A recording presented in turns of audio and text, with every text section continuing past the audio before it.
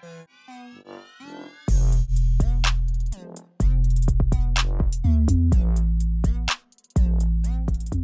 this video, we're going to be taking a look at a person on a diving board, and we're going to figure out the amount of force applied by the bolts on the diving board to keep it at rest and keep that net torque at 0. So first of all, when we're analyzing our diving board, we have a pivot point that would be right over here. And we're going to measure all of our lever arms, our distances from that orange X right there. So we have a person standing at the end of the beam, and they have a force of gravity. So we'll say FGP, force of gravity of the person, pulling it down 3 meters from that pivot point. So we have our force and lever arm for the person, so we know the torque. And then secondly, we have the actual weight of the beam itself. And the weight of the beam, or the mass of the beam, is 60 kilograms. Now, if we were to find the center of mass, we want to find the center of the entire object. So we have 5 meters total, 2 meters over here, 3 meters over here. So the center would be at 2.5, which would mean that if we're at 2.5, then it would be an additional 0.5 meter away from the center here to make it 2, and then the half here. And then we'll call this one FGDB, the force of gravity of the diving board.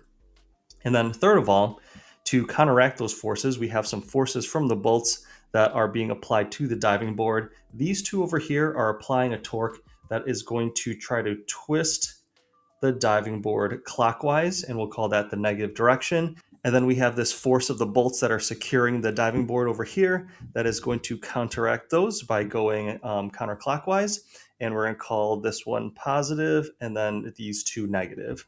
So let's go ahead and set up our equation first.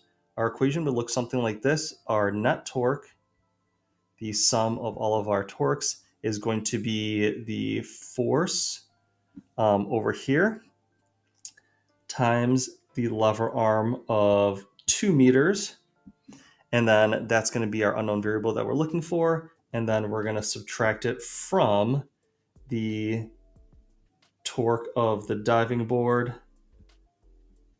and then subtract the torque of the person, and that will give us 0 Newton meters. We know the sum is going to be 0 because there is no angular acceleration on the board itself. So let's go ahead and plug in all of our values so that we can solve for the torque of both of those objects and then solve for that unknown force.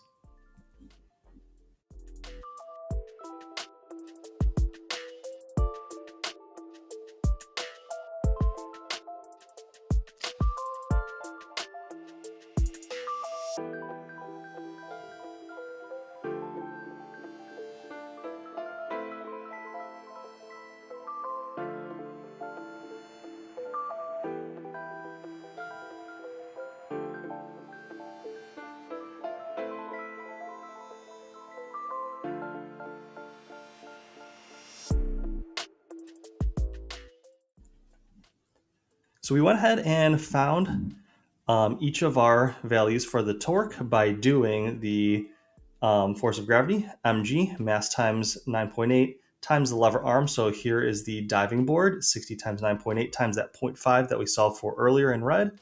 And then for the person, they are 50 kilograms. So their mg is 50 times 9.8 times 3. And then we set that all equal to 0. So we just found the product of these two and then added them both to the other side, which left us with F times 2 equals 1,764 Newton meters. And then we finish off by dividing both sides by 2, which gave us a force of 882 newtons. And that is the force of the bolts that would be pulling downwards on the board to keep it from twisting and keeping the entire thing in equilibrium. So I hope that was helpful in helping you set up and solve a diving board problem. Thank you for watching.